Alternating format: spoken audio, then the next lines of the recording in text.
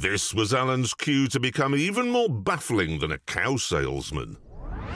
On your other roof there, the tin roof, it's a sandwich, insulation. So it all comes off, all goes back on, then batten it across, then back down.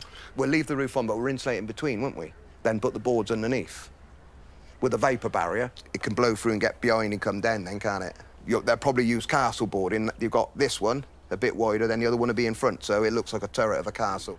See what I mean? See, if that fired through there, down the back of the tin, come straight out, wouldn't it? The only thing is, they're treated. They're took away and been treated. You'll have to get them treated.